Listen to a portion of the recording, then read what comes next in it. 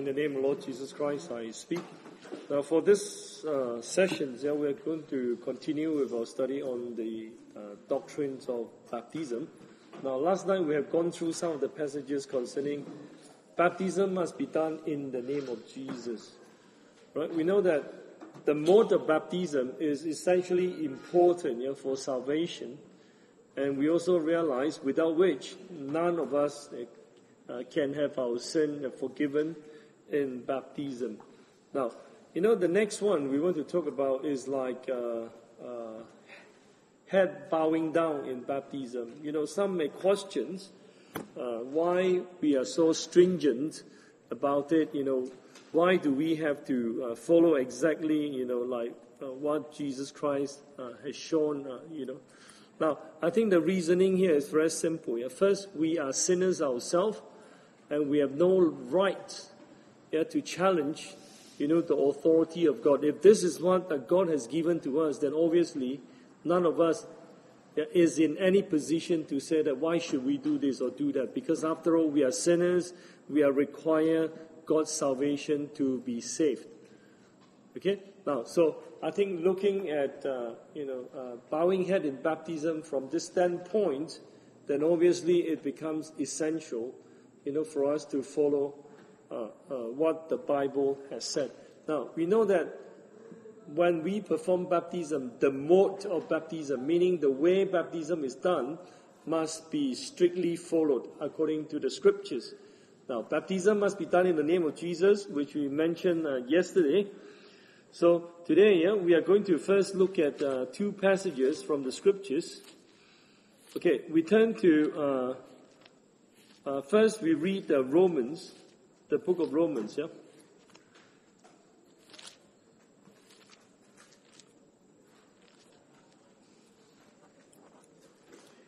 Please turn to the book of Romans, chapter 6.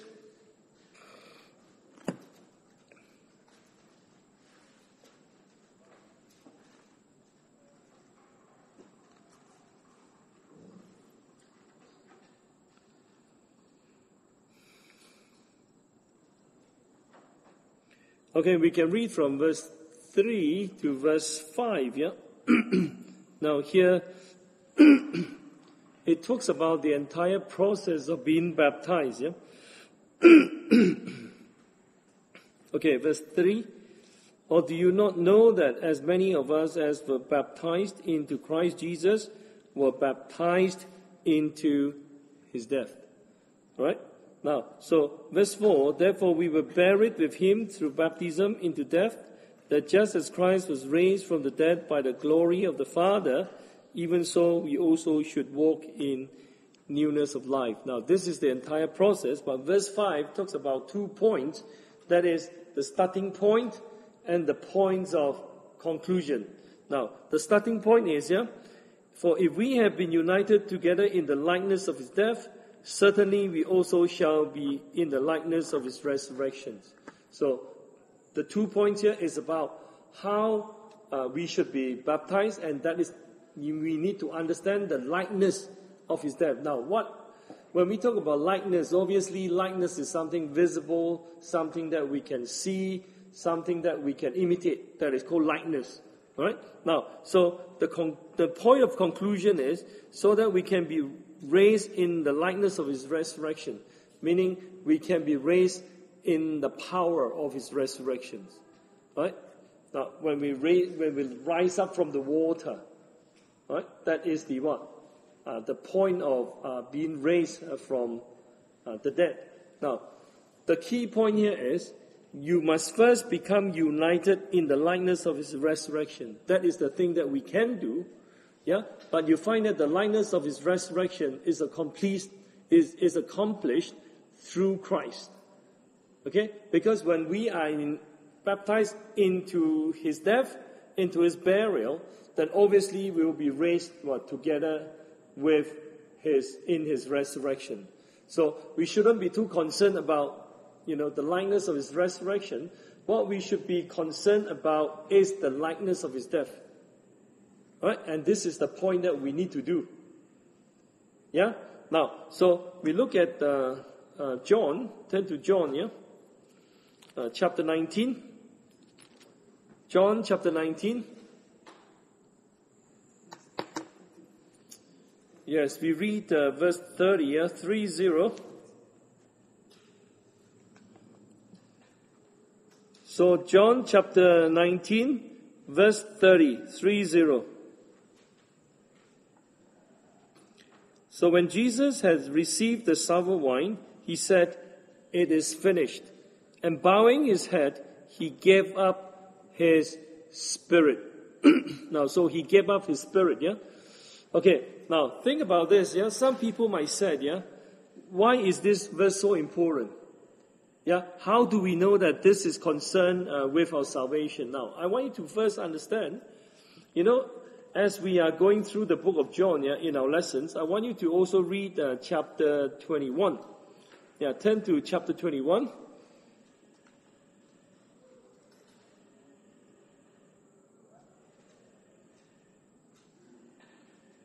Now, I want you to read verse 24, yeah? Verse 24. Now, this is the disciple who testified of these things and wrote these things, and we know that his testimony is true. Now, you find that this is the disciple, John, okay? Now, he first talked about, the incidents leading up to the crucifixion of Jesus, and then later on his resurrection, yeah? Actually, start from where? Chapter 18. Am I right? Yeah, chapter 18. Right? Now, so here it says his testimony is true. Even when Christ was pierced, isn't it? He said the testimony is true. Now, before he died, what did he do? He bowed his head. He bowed his head, yeah? Now, and also, I want you to understand, you read verse 25 as well. And there are also many other things that Jesus did, which if they were written one by one, I suppose that even the world itself could not contain the books that would be written. Amen. Now, so it's saying that whatever is written in the Gospel of John is very important. Otherwise, they would not have been included. Now, so including what? The bowing of head. Does it make sense now? Yeah, if it is not important, it would not have been included. So, since bowing of head has been included in the book of John, meaning that it is important. Now, with this, we're back to John chapter 19.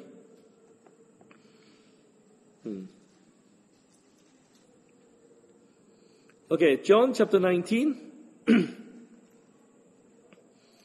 Here we find that there are two things mentioned here before he died. What is that? First, he bowed his head. If you read the English version, what does it say? Still bowing, isn't it? Bowing his head, and then what happened? He gave up his spirit. Gave up his spirit. Now, which one came first? Bowing his head, isn't it? Now, so unlike some people said, because Jesus, after he died, that's why his head dropped. So that is not true, He bowed his head first. While bowing, and then he gave up the spirit. Now, so bowing came first. These are like the last two things that he did. Bowing came first, and then followed by what? Giving up his spirit. So, the first, if we said these are the two last things that Jesus did, the first one lasted longer than the second. You get what I'm saying? Yes, in the course of bowing, he gave us his spirit, means he died. This is how he entered into into death. You understand what I'm saying? Now, we need to understand, like what we study in John chapter 10. We turn to John chapter 10, yeah?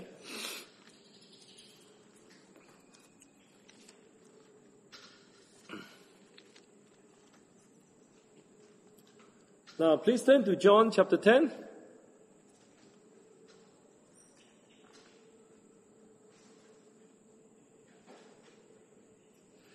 We read verse 18, yeah? Here it talks about Jesus Christ laying down his life. No one takes it from me, but I lay it down on myself. Power to lay it down, and I have power to take it again. This command I have received from my Father. Meaning, crucifixion itself cannot kill Jesus. Right? That's why the Bible says what? He bowed his head. That is like he willingly laid down his life and then he gave up his spirit. That's the point, right? All right? John is making. Now, coming back to head bow again, yeah. Now, that's why some people said, when a person is crucified on the cross, obviously you find that the cross, yeah, with the vertical plank, obviously it's like going upward, yeah, higher than the head. You understand what I'm saying? Right? So Jesus only has one direction, yeah, to bow his head. Right? One way to move his head, that is to bow forward. And it is not possible for him to lift up his head because of the cross. Okay? Now, so it is only natural, some people said, when Jesus Christ was like exerted all his strength, it is only a natural one. It is only natural for him to face forward, isn't it? To go this direction. Right? But again, when you look at this, yeah, when you look at this very closely, it is not. And that is a voluntary gesture. He bowed his head first, and then he gave up his spirit. Like what we said, no one can kill him, not even crucifixion. Yeah? Willingly, he laid down his life for us. That is the likeness of his death. This is what Paul is talking about. Right? Now, you need to pay attention, look at this very closely. Yeah? Right? According to Romans, the Bible says when a person is baptized, he is baptized into his death. So that is how Jesus entered into death. And that is exactly the posture that we need to follow. That's why we bow our head. Right? It's not because of gravitational pull. That's why Jesus dropped his head. It's not dropping. The Bible says he bowed his head. Now, dropping his head is different from bowing his head. Dropping means a person has used up all his energy and he could not hold his neck anymore, and the strength has been drained away, and the only way forward for him is to drop the head. But that is not the way.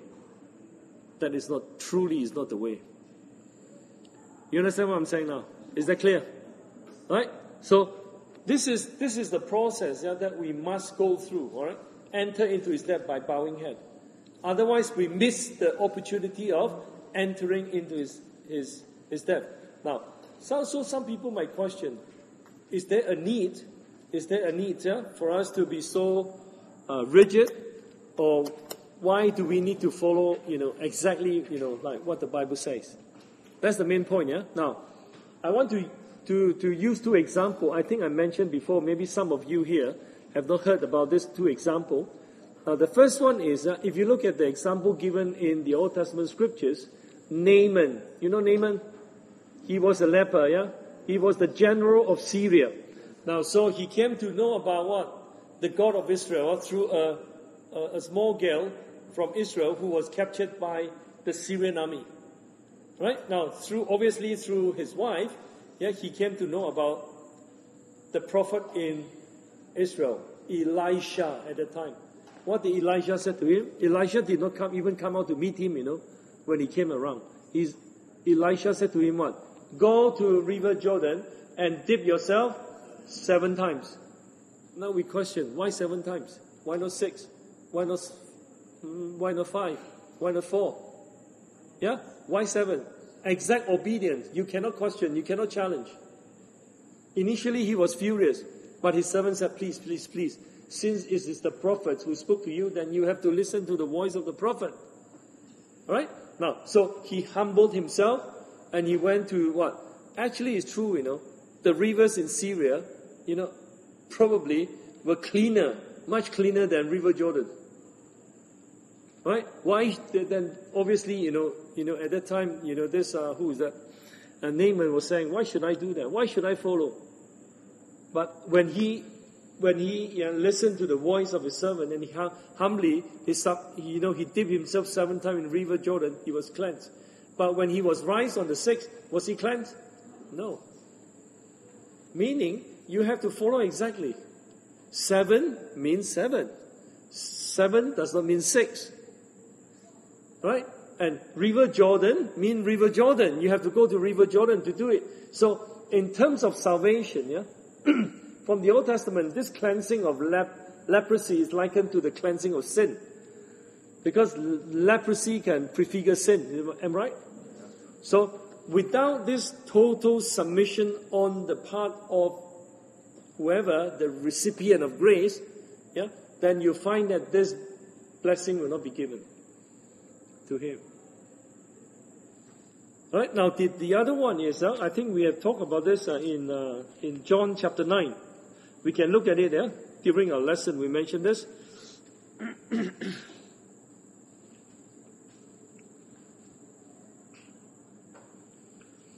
Now, John chapter 9. Now, you see that the blind man here, he was born blind. Now, what did Jesus do to him? He spat on the ground and took some spittle and rubbed on his face and said, "What? You go to the pool of Siloam and to wash your face." Did he follow? 100%. So what happened? He received his sight. That's the way. Right now, likewise, we cannot say what is this, bowing or not bowing. What a big deal about this? You can't challenge, And the Bible clearly tells us this is the way for us to enter into Christ's death.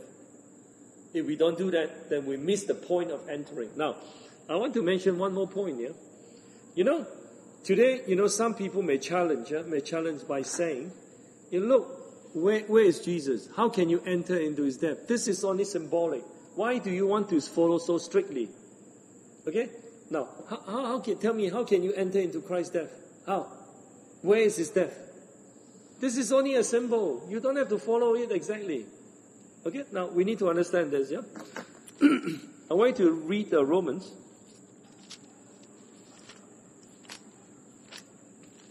Now, Romans chapter 8. We turn to Romans chapter 8.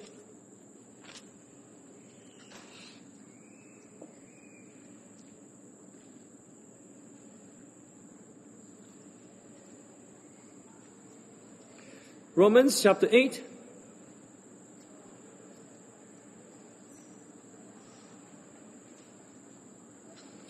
Now we read verse 11. Romans chapter 8 verse 11, yeah? But if the spirit of him who raised Jesus from the dead dwells in you, he who raised Christ from the dead will also give life to your mortal bodies through his Spirit who dwells in you. Now, here it talks about the work of the Holy Spirit, in raising Jesus from the dead. You understand what I'm saying? Yeah? So the entire process of entering into the death of Jesus is a spiritual experience. And it is done by the Holy Spirit. You get what I'm saying? Yeah? This is no longer something physical. So when we talk about the forgiveness of sin, yeah, how do we know our sins are forgiven? We know that our sins are forgiven precisely because our baptism, first, is in accordance to the Scriptures, and secondly, with the presence of the Holy Spirit, the blood of Jesus Christ is made available. Right? And so obviously, the Holy Spirit has the power to transport us back to the death of Jesus, if you like. Right? Now, the Holy Spirit can do all things, including ushering us into the death of Jesus Christ. Okay, so by entering into his death through the Holy Spirit, that's why what? We first need to follow strictly what the Bible says, bow our head. And this is what we can do. Right? And then the rest, the Spirit will do for us. Okay, this is, I think, is a key point that we can see based on what the Bible says. All right.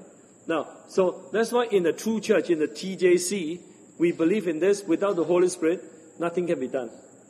It's not about man. It's not about me. It's not about anyone. It's about the Holy Spirit. Yeah, for the Holy Spirit to work, then obviously we must follow what the Bible says. Okay. So I think it's important, for you to explain head bow in baptism, you need to mention about entering into his death. Without head bow, there is no entering into his death. That is the likeness of his death. So by bowing our heads, we are willing to follow the likeness of his death and thereby enter into his death. And that can only be achieved by the Holy Spirit. Is that clear? That's why it's just like, the Holy Communion, the Holy Communion in the True Jesus Church. Now, when Jesus has blessed the bread, what did he say? This is my body. And after he's blessed the cup, what did he say? This is my blood. How could he be so certain? Because of the Holy Spirit. Today we are so certain because of the Holy Spirit. Physically, it remained a piece of bread, but in the Spirit, it is the body of Christ. And that is the work of the Holy Spirit. That's why we believe in this. Without the Holy Spirit, we don't need to talk about the church. Forget it. There's no church. Without the Holy Spirit, we do not know the truth. Simple as that. No one can know the truth without the Holy Spirit. Today, it's not because we are better than other people outside there. It's just that the Spirit has revealed the truth to us first. Right? And this truth must be preached to other people. That's it. It's okay. Now, the other point concerning bowing head is this. When you look at the posture of a penitent, someone who has sinned against God, it is always right for him to show humility by bowing his head, isn't it? I think who is this?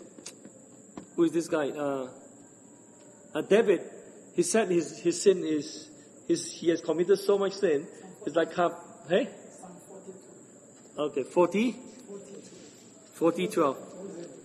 Okay, we turn to Psalms, chapter 40, verse 12.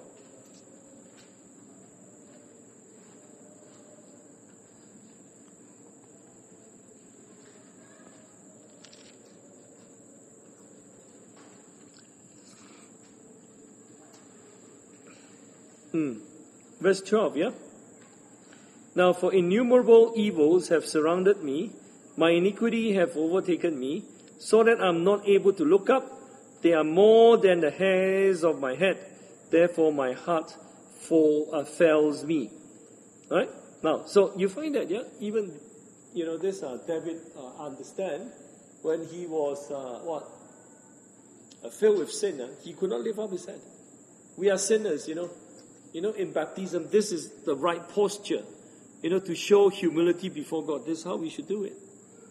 We always say, if we have a kid or whatever, or if someone has offended you, to come to you, but with his head, like this, in this way. Can you forgive him? Do you think you want to forgive this person? Or even this person said, forgive me. Do you think he's sincere? Unlikely, isn't it? So, only this way. Right? That it present, or it give the impressions of the humility of the person, Okay, now I want you to turn to, what is that? Luke, the Gospel of Luke.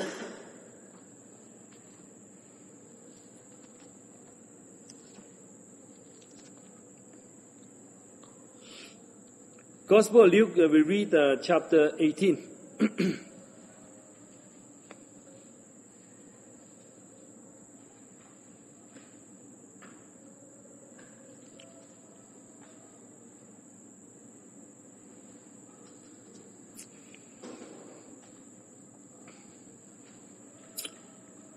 Now, Luke chapter 18, the parable of the tax collectors and the Pharisees. Look at the way, just focus on the tax collector.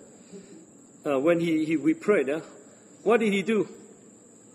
Okay, we read verse 13, chapter 18, verse 13.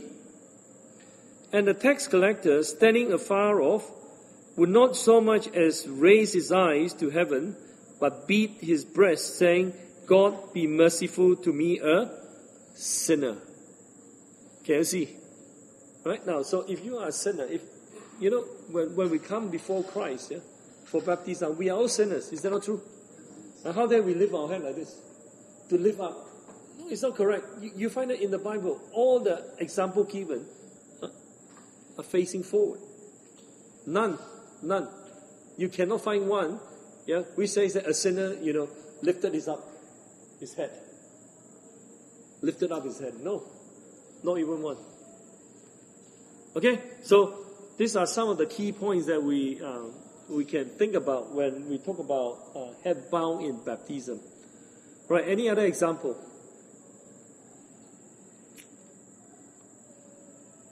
Any other point you want to add on to this? Any point?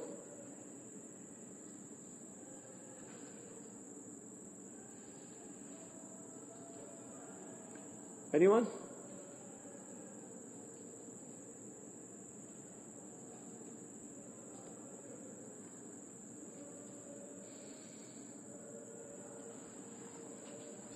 Okay, this mode of baptism also shows our humility towards our God.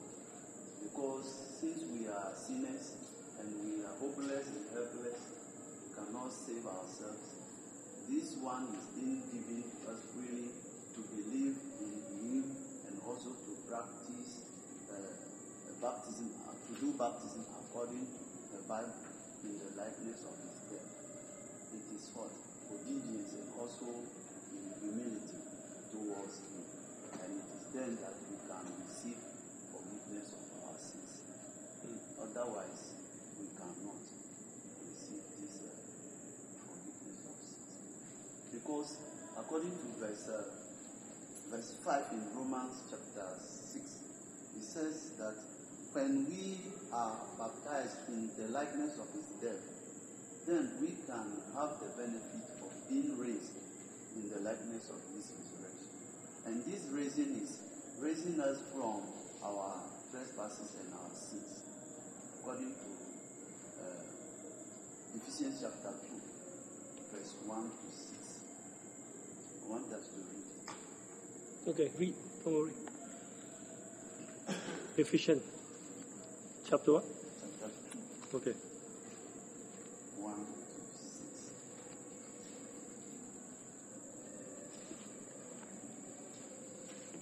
6. And you He made alive, who were dead in trespasses and sins, in which you once walked according to the course of this world, according to the prince of the power of the air, the spirit who now works in the sons of disobedience, among whom also we all once conducted ourselves in the lust of our flesh, fulfilling the desires of the flesh and of the mind, and were by nature children of wrath, just as the others. But God, who is rich in mercy, because of His great love with which He loved us, even when we were dead in trespasses, made us alive together with Christ. By grace you have been saved, and raised us up together and made us sit together in the heavenly places in Christ Jesus. So, by receiving water baptism with head bowed in the likeness of the death of Jesus Christ, will make us to be obedient to His teachings, His word, and also it will be a humility towards Him. And then He will do what? He will forgive our sins and raise us from our trespasses and our sins. Especially verse 2 says, then the Spirit that works in the children of or sons of disobedience. So if we know that we were disobedient people, when we come to God, we need to obey Him so that He will be able to save us. That is what I want to say. Okay. Now, I think this is a very good passage. If we can tie it in to what we have just said. Obviously, it is like this is in support of baptism, not just baptism. If you look at verse 6, verse 5, even when we were dead in trespasses, okay, made us alive together with Christ. Now, you see the process is talking about what? Is you are dead together with Christ, and then you rise, you are made alive together with Christ. Okay? Now, so that's why we have been mentioning earlier on, this is the work of the Holy Spirit. It's not a symbol. It's not something unachievable. It's achievable with the Holy Spirit. Of course, if we just do it by ourselves without the Spirit, then we can never reach that. Right? Now, so when you read verse 5, we say, even when we were dead in trespasses, made us alive together with Christ. Together, Now, I think we need to understand, that's why the Bible says, when we are baptized into His death, inside His death. Yeah? When we are buried inside His burial. It's not like we are being buried side by side with Christ. No. Because we are entered into His death, therefore we are buried in His burial. So when we are raised, we raise together with Him. Because we are raised in His resurrection. That is the work of the Holy Spirit. That is the work of the Holy Spirit. Is that okay? Yeah? So, I think it's quite clear. Okay. Now, so, I think when we come to full immersion, baptism must be done in full immersion, then we can look at a bit more closely, at Romans chapter 6 verse 4 and then Colossians chapter 2 verse 12. Well, we'll look at that more closely. Yeah? Okay, now if there isn't any further questions, then we move on to the next things that we want to talk about is must be fully immersed into the living water. Now, we need to understand when we look at the word baptism, baptism is a transliterated word. By that I mean, it's a word borrowed one from the Greek. Now, so you find that baptism, baptismo, baptizo, actually it sounds similar. So the English, when the English language first adopted this word, is by the sound of the original words, right? That's why it's called transliteration. Okay, so it borrowed from the Greek. Now, you find that if you are a Greek person, to understand the word baptism will not be a problem because you know exactly what it means, what it covers. All right. Now, so in the original meaning, there are two things at least. Yeah. The first is what? To be baptized means you need to be submerged into the water, dip into the water. That's the first one. Yeah. The second one, when you look at a shirt, when you put it into the water, you soak it, and then if you were to put on dyes, what happens? You find that the shirt will take on the dyes that you put in, the color. You understand what I'm saying? Yeah. So that's why the Bible also tells us baptism is to be baptized into Christ and also to put on Christ. That's the idea. Right? You understand what I'm saying? Right? So there are two meanings. First, you must be immersed into the water. That's the meaning. Second, you put on something. You put on something. Just like a piece of cloth, being thrown into the water and add dyes or colors on it, and so the cloth will take on the color that we have put in. That's the meaning. Right? Now, so there is no contention for that. Yeah? If you look up the word itself, you check the dictionary or whatever, right? You find that is the meaning. That's the meaning. Alright? Alright, now, the next thing is, I want you to now go to Romans chapter 6. We go to Romans chapter 6.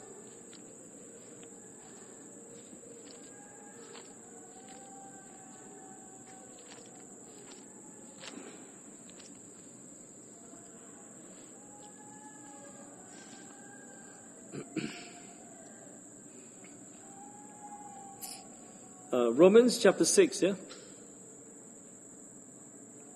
we read verse 4.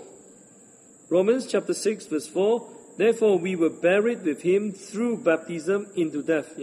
Buried with him. So you find that how can a person be buried with Christ? It's through baptism. Now what does that mean to you? It means that baptism must be fully covered with water. Otherwise, how can you say a person is buried? All right, if you were to bury your dead, you can't just leave the head, sticking out, the hands or the limbs or whatever, or part of the body uncovered. That is not burial. Do you understand what I'm saying? So, to be buried means what? You must cover the entire body with earth. That is buried, isn't it? That is a burial. Right? This is the idea given in the Bible. So, the word, even if you do not know the original meaning of the word baptism, by looking at verse 4, yeah, you should be able to what? Deduce the meaning based on verse 4. Based on verse 4. Right? Okay? Now, so I also want you to look at Colossians. Please turn to Colossians. Colossians chapter 2.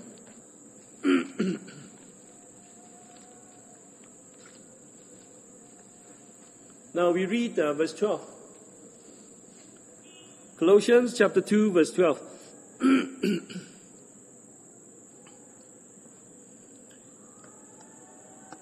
Now buried with him in baptism, in which you also were raised with him through faith in the working of God. Now, so again it says what? Buried with him in baptism, in which you also were raised with him through faith in the working of God who raised him from the dead. Through faith in the working of God who raised him from the dead. Now, so you find that if you are not buried, then you cannot be raised. Right? Now, so to be submerged into the water is so important. Now, here it says, have faith what? Faith in what? Faith in the working of God. Now, what is that working of God? If you look at Jesus, what work has God done on Jesus? He raised him from the dead, isn't it? And that is the power of the Holy Spirit according to Romans chapter 8. Right? Now, so when we say we believe in Jesus, what does that mean? We believe in Jesus, meaning he is the only Savior. We believe in his word, the word that he has spoken. And in this context, we must believe in the process of being raised with Christ. You need to have faith in that. When you have faith in this, in the process of baptism, then obviously your sin will be forgiven. That is the prescription of Christ. We cannot challenge. Who are we to say that this is only a symbol, not important? When we see that the Bible clearly tells us this is for the remission of sin. Right? Now, so faith goes beyond what? Just like, something in your mind, just like believing that, oh, Jesus is my Savior who has died for me 2,000 years ago. It has to go beyond that. Beyond, meaning we must believe in his word, in the process or in the prescription that he has given to us for the remission of sin. This is our faith. This is my faith. I wonder if I've told you this testimony before. When I was in Kenya, we did baptism, And we did baptism. What happened was, the day I arrived there, the local church said, Pastor, there are many people who wanted to get baptized. So I asked them, have you spoken to them before? He said, yeah, we have always spoken to them. So little did I know that actually amongst them, 3 of them were demon possessed. I did not know. I did not know at all. Okay? So now what happened? So we asked them to queue up. It's strange, all of them actually were like ladies. The mute spirit were in the ladies.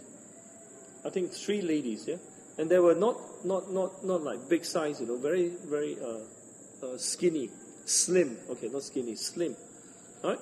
So we started, the deacon, who is now the deacon, he was helping me, the local deacon, and he is strong, So we baptized. In the name of Jesus, I baptize you for the remission of sin, enter into the water, head bowed down, fully submerged, and then come up. And then we came to the first lady who was demon possessed. I did not know. So what happened when I baptized, and suddenly when she entered into the water, and she began to convulse in the water, and the force was so strong that it almost pushed, the deacon, away. And he almost fell into the water like, how can I put it? Like, backwards, But thankfully, he managed to stabilize himself. And I didn't know I've never seen this before in my life. I just feel that there is a force there. Again, I just ignore it, continue. And then the second one, came to the second one, the same thing happened. Same thing happened. She convulsed in the water so strong, and then I realized there was a force from the water came out. Boom! Came out. And then I know it's evil spirit. And the third also. You know why? Why is it that the evil spirit came out? Because when you are baptized, you die with Christ. Yeah? Your sins are forgiven. When your sins are forgiven, you enter into Christ. And demon what? Cannot go into the body of Christ. Because this is the church, the kingdom of God. That's why demon has to come out. You know, thankfully, after the baptism, when we look at the three, sisters, they were all normal. Perfectly fine. So what does that tell us about? It means that the baptism practiced by the true Jesus Church is according to the Bible. And the presence of the Holy Spirit is there. Even demon has to flee. You know, I'm wondering, why did God show this to us? To tell us that the baptism that we preach and the baptism that we practice is correct. Full immersion is correct. That's why we are very thankful to God, yeah. So that's why in our ministry work, there are so many, miracles of this nature. It's like God is trying to tell us, look, this is the correct one, this is the correct one. Because what we have been doing, what we have been preaching, is according to the Bible. And also the church has the presence of the Holy Spirit. It's nothing to do with man. Again, I stress, it's the power of the Holy Spirit. If the Holy Spirit is not here, then we can do nothing. It's pointless. Even you invest yourself 100 times, it's useless. Sins will not be forgiven. Right? Okay, now we come back here. Now, some people said, how do you know that, like Jesus, when he was baptized, was he immersed into the water? Okay, I just want you to read a verse, to think about this. Okay, I want you to look at Matthew, Matthew.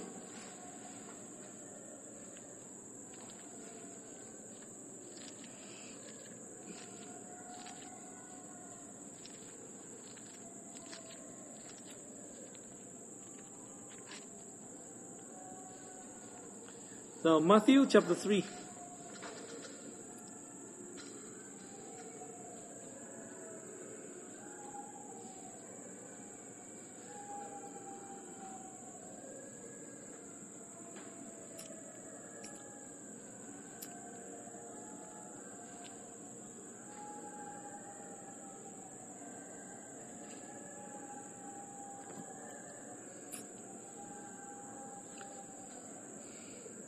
Now, chapter 3, verse 16. Chapter 3, verse 16. Now, when he had been baptized, Jesus came up immediately from the water. Okay? Now, behold, the heavens were opened. Okay, now I just want you to look at this.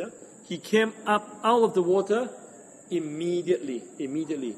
Now, you can imagine, if Jesus was baptized facing upward, can he do that by himself? No. Someone must help him, isn't it? But here it said, we have already proved that baptism is full immersion. So, the only way to confirm what is, when he came out from the water, he must have been baptized facing forward and full immersion. That's why he can come out from the water. You understand what I'm saying? Head bowed, forward, and full immersion. Come on.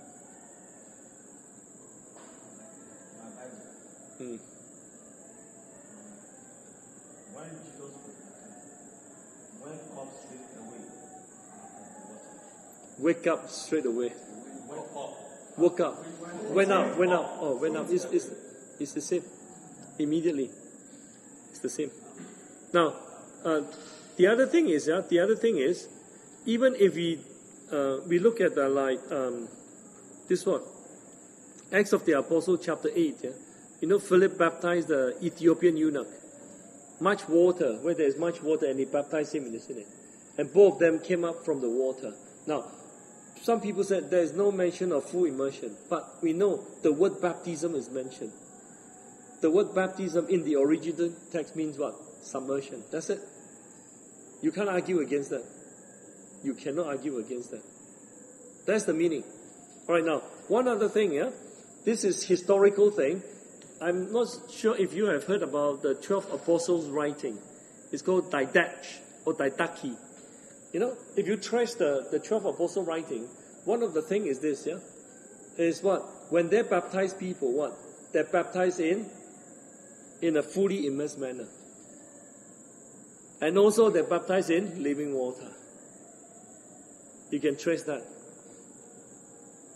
Okay, so it's not a problem, yeah. Now, so any question on this? Full immersion. You know. Right. Mark chapter 1, verse 10. Mm. The same verse that you just quoted, Matthew, that immediately coming up from the water. Mm. It's a little text that is out of the water.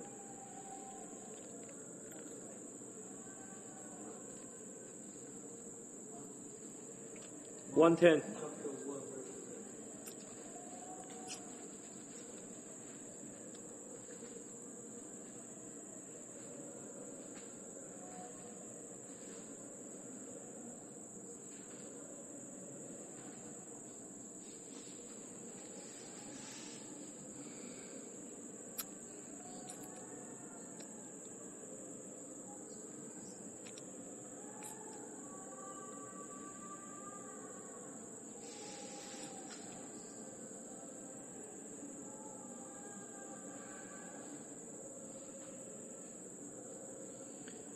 Okay, so this is full immersion, all right? Now, so you find that, yeah, you know. Sorry, I have a question. Yeah. Can I ask? Yes, go ahead. Sorry. Romans chapter 6, verse 4 says, therefore, we are buried with him by baptism in death. We are buried with him in baptism. The mainstream were, I understand the position of head Barry, but the mainstream church's position on baptizing this way is to identify with his burial. And their point is, we don't bury a dead this way. We bury a dead person facing upward. So, can you further expatiate between the difference between Romans chapter 6, verse 4 and Romans chapter 6, from 3 to 5? Help me understand my question. Yes. No, I think you're saying, you know, churches baptizing this way is to identify what? The burial. Burial. Romans 6, Okay. Okay, now I just want to ask you a question, yeah? Now, if you look at this section of the scriptures very closely, does it talk about the likeness of his burial? No, yeah? No. Now, so the emphasis is on the likeness of his death. Is it not so? The emphasis is on the likeness of his death. Now, how did he die? This way. Is it not so? It must be united in the likeness. This is the way. Okay. On top of that, you know, if you check the Jewish burial, it's not like we always think that they're buried this way, lying flat. No, not necessarily. Jesus was placed in a tomb. You know, if you look at the Muslim, they plunge their death this way, straight down. That's why, you know, the Middle East people are very different from, you know, like African or the East, what is that? The Far East people or even the West, how they bury the dead is different. That's why the emphasis is not on, you know, the manner in which the person is buried. The emphasis is on what? Bowing head. The likeness of the dead. Yes, that's the key point. Because if that's the case, which one should you use? Should you use the Jewish way of burial, or should you use the Western way of burial, or should you use the African way of burial? There are different types. But so the emphasis is not on the way, you know, the person is buried. The important thing is what? Head bow. And this is how you go into the water. The likeness of his death. Yes. And this is how you entered into his death, and then you are buried together. That's it. Yeah? All right, any other questions?